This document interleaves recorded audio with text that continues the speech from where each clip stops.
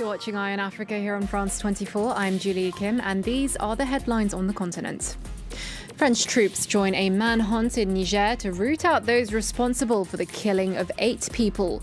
Most of them were French nationals. Anti-terrorism prosecutors in Paris have also opened an investigation. Schools reopen in DR Congo after a 4-month shutdown due to coronavirus.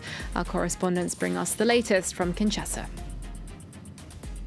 And an Algerian court sentences journalist Khaled Rani to 3 years in prison for his coverage of last year's pro-democracy protests. Rights groups call the decision absurd and a travesty of justice.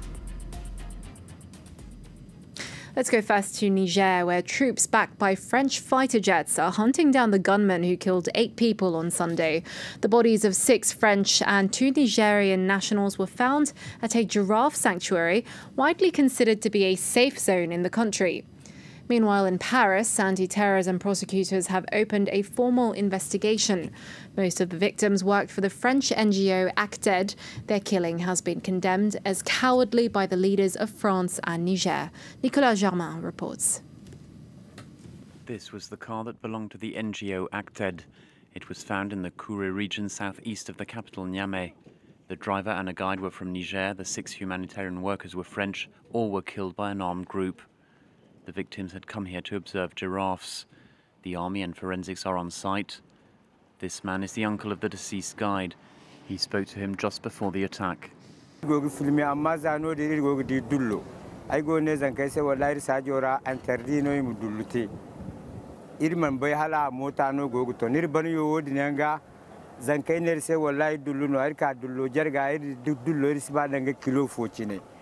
Paris, the NGO ACTED gave a press conference.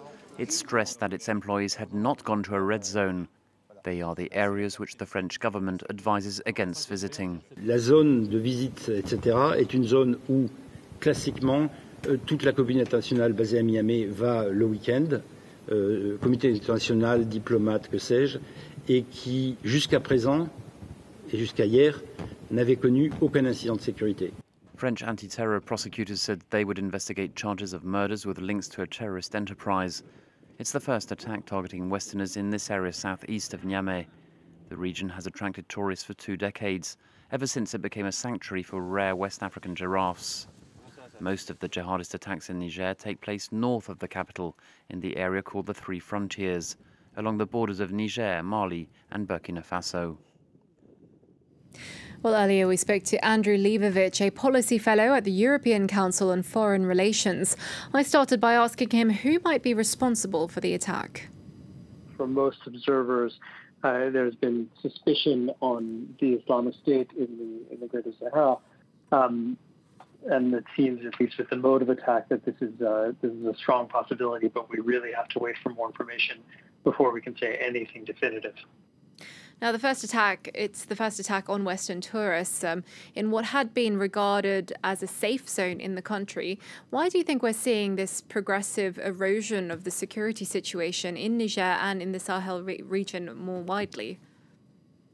Well, there are a couple of factors that are very important to keep in mind. The first is, of course, that security in the region has been worsening for years now. So this is not exactly a new phenomenon. And even in Niger, one of the things that's been particular about Niger is that there have been a number of attacks over the years, either in or near Niamey or not all that far from Niamey. If we're thinking even of the border, the attacks are much closer to Niamey than, for instance, attacks in Mali are to Bamako, the capital generally. So there's been a bit of an exception, but not much of one. But we've seen, I think, a spread of insecurity in different areas in Niger, not just near the border with Mali, but also along the border with Burkina Faso, and then, of course, further down toward the border with Nigeria. So this has, I think, been building for some time, and unfortunately, we're seeing the result now. Now, the G5 Sahel and France's own Barkhane forces have failed to root out extremists and militants in the Sahel so far. Have they overpromised? It's not so much a question of overpromising as this is an incredibly challenging set of circumstances. And when we're talking about not just diverse and complicated local context, but also the fact that these attacks are happening sometimes over very spread out areas where even French forces have limited resources in their ability. They cannot respond everywhere. And Nigerian forces also, of course, cannot respond everywhere.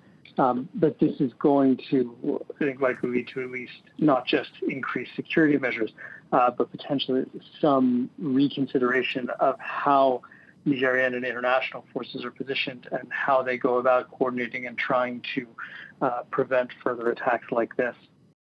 Well, moving on now, a Japanese ship that ran aground on a reef off Mauritius has now stopped leaking oil into the sea. But the Mauritian Prime Minister has warned that the tanker will break apart and the country must brace for a worst-case scenario. Over the past fortnight, more than 1,000 litres of fuel has polluted its eastern coast, blackening its coral reefs and pristine lagoons. Conservationists are sounding the alarm amid reports of dead fish and oil-covered seabirds.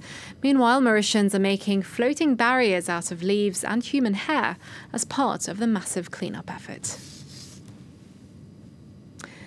Well, it's back to school for the pupils of DR Congo after a 4-month closure due to coronavirus.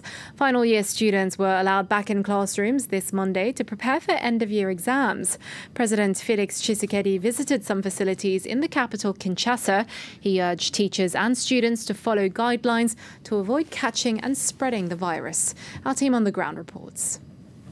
Primary schools, secondary schools and universities in DR Congo were initially scheduled to reopen on the 3rd of August, but the move was delayed because of technical and administrative reasons.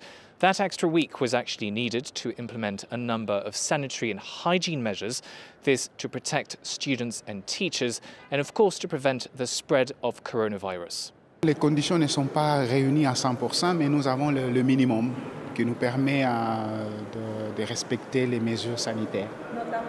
Notamment prendre la température, lavage de mains à l'entrée de l'école. For teachers and students, it's now a race against the clock to make up for lost time.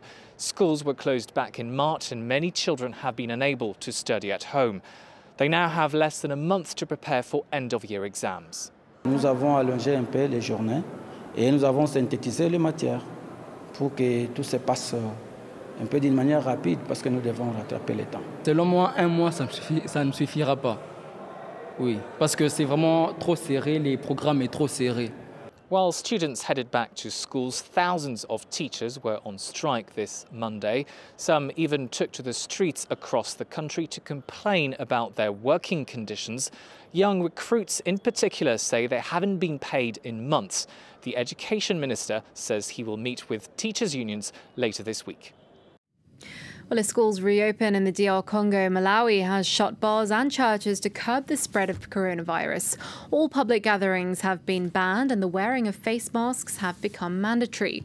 The move comes 3 months after a court blocked the government from imposing a full lockdown. Since the first positive case was detected back in early April, confirmed infections have nearly doubled over the past 4 weeks. The country has recorded over 4,600 cases and over 140 deaths so far. Not even receive prior notice about the development of these new rules and regulations. For that reason, we express our displeasure. But law is law, and it must be adhered to. The government has put good ideas in order to combat the spread of the coronavirus.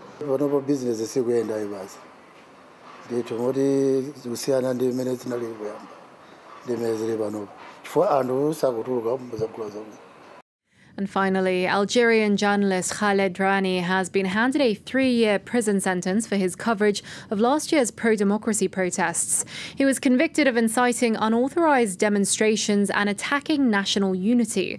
But the sentencing has caused outrage among activists and rights groups who are calling for more international pressure on the Algerian government. Karis Garland has the story. Covering pro-democracy protests in Algeria, Khaled Rani said he was just exercising his right to inform. But on Monday, an Algerian court sentenced him to 3 years in prison and a fine of more than €300. His lawyer labelled the ruling unjust.